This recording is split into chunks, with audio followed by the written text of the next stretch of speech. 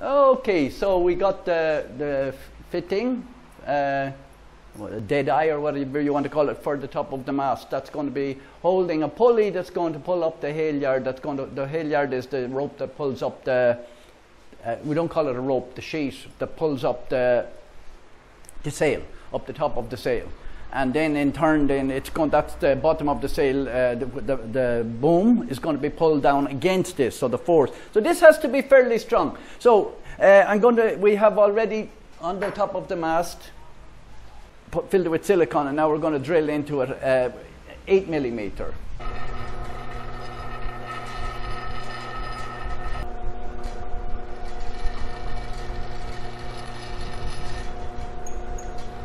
And through to the other one, nice powdery. This is a stainless steel, this is 316. If you can get 316 when you're doing stuff with the boat, try and get 316 rather than 304. But sometimes when you're buying online, you can't get what you want. So I'm going to take this out again. I don't need to put silicone or anything in this because there's nothing in contact with wood, because we have drilled just through the epoxy. Now, so I have made my dead eye now, and I'm going to put my pulley on that. I'm going to put a spring washer on the back of this, and I'm going to try and get some stainless steel nuts that have the plastic in them so that they won't open. So we're going to bring this out. I'm going to put the halyard in it and then put it onto the boat, and then we are going to go inside and we're going to string up the sail.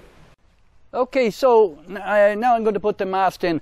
Firstly, I don't have a clue about anything about sailing, and so I'd like to thank Roy Espirito and Michael Storr. He's an expat here in the Philippines, famous for his lug sails, for help and telling me online how to do what ropes to use. So I'm going to just tie them just in order, not like that, and then I will put it into the boat. I will show you what I have here on the end. Now, can you see this? Yeah, so I have the dead eye and I have the pulley in it, and this is called the halyard for those that are starting off like me. So I'll just put this in. It may be a little bit tighter than I wanted to, but it works, and it goes down just like that. Now, because some people will use a bungee to hold it in case it comes out, I don't think I need that, because the downhaul is going to be connected to the mast, but maybe somebody else will have something different on that. So this is ready. We're going to make up the sail, and we're going to lace the top of the sail, and then we will be back with you when we do that. I will explain what's the different parts of the sail that I get from Roy and from Michael. So I'm learning this from online. There's nobody here that does sailing, right? Hopefully I'll be able to teach some other people then around here, and maybe get them interested in sailing themselves. So yeah, it doesn't look high now, but when we put the yard on it, the yard is going up to there and coming across this way.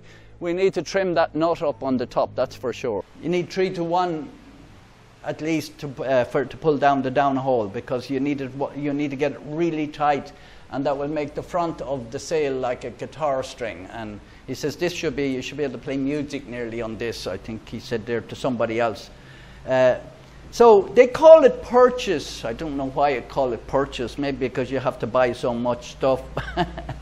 But anyway, we're going to go for 4 to 1 purchase, because I think that's the minimum I need. And I'm beginning as well, and I don't need to be. I'm not a young fella that wants to pull and pull and pull. And plus, I'm teaching my daughter as well. I might even add another, make it 6 to 1 later on.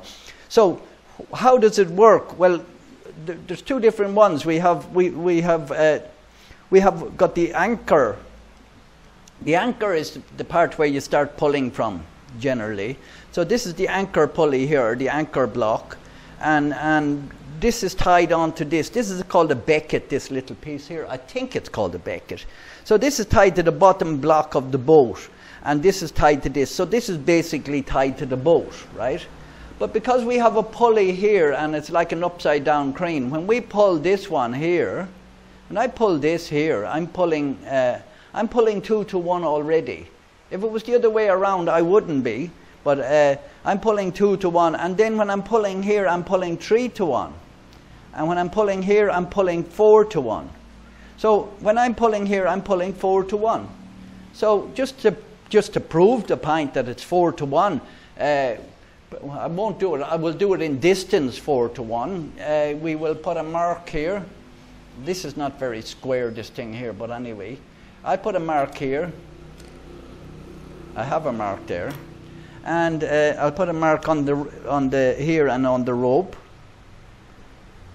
and I'll put my thumb there where the line is, and I'll pull this one till this one is about 4 inches. I'm going to straighten it out just a little bit there, and my line here to here 4 inches, just a little bit more. There we go. And then I should measure back to here to here. It should be around 16 inches. It's 16 1/8 inches. So it is 4 to 1 purchase, or 4 to 1 mechanical advantages, what we would have learned in school. We wouldn't have learned the word purchase.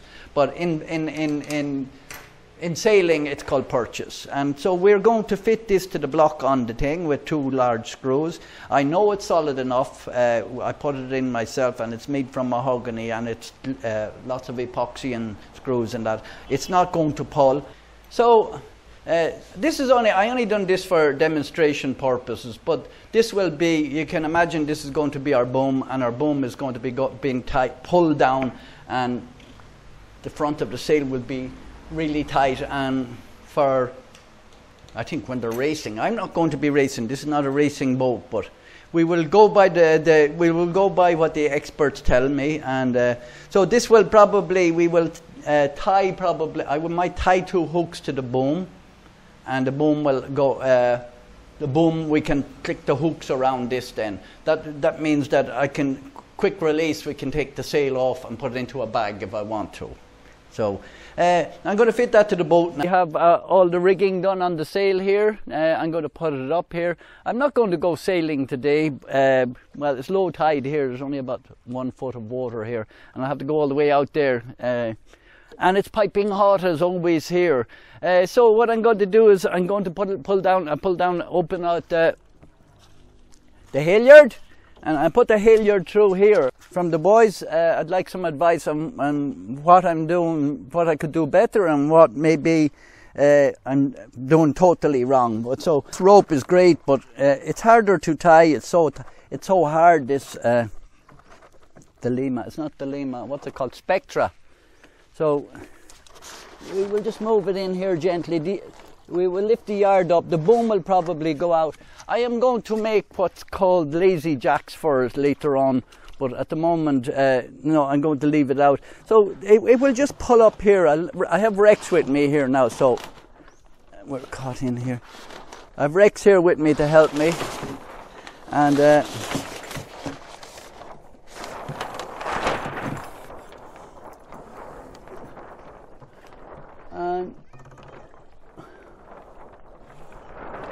and that's high enough. And then we will I will tie this in.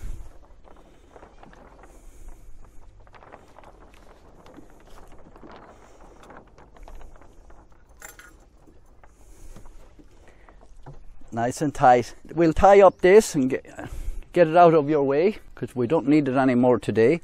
The halyard, and we'll just hang it from there or something like that, you know. So you don't want strings hanging around. Tied around here in loops. And now I'm going to do downhaul at 4 to... Now, I didn't put on a cleat yet, because I'm not sure where to put it. So I'm going to ask the boys, should I put a cleat in? So for the time being, I will just tie it around this one. Temporary. Probably not a good idea to tie it around the same one. I'm thinking of putting it here, clam cleat. I have clam cleat, I have different type of cleat. I have this type of cleat. I don't want to put it on the bottom, because I think if I put it there, it will restrict the sail turning around like this, you know. So it really should be on the boom, I think. But anyway, we'll put it here just for now, and I'll explain to you what else I'm doing here. It should not, you shouldn't have the two of these on the one, I bet you. Somebody's going to say that, but we're putting it there for now. So I'm asking you, where should I put the cleat? Whether I have a cam cleat and I have another one. So now we're going to put on the main sheet. It's very simple when you know how. Now, I'm also not sure about here. I have life jackets here. I'm not a swimmer, so if we go out into the reef, it's 100 feet deep there, and my daughter's a good swimmer. But no, it's good practice. We have our this one problem with this one now at the moment is it's going to hit off this when we're going out, so we have to leave it here till we go out, till we start dropping it a little bit. The same with the dagger board is going to be on a bungee to the mast.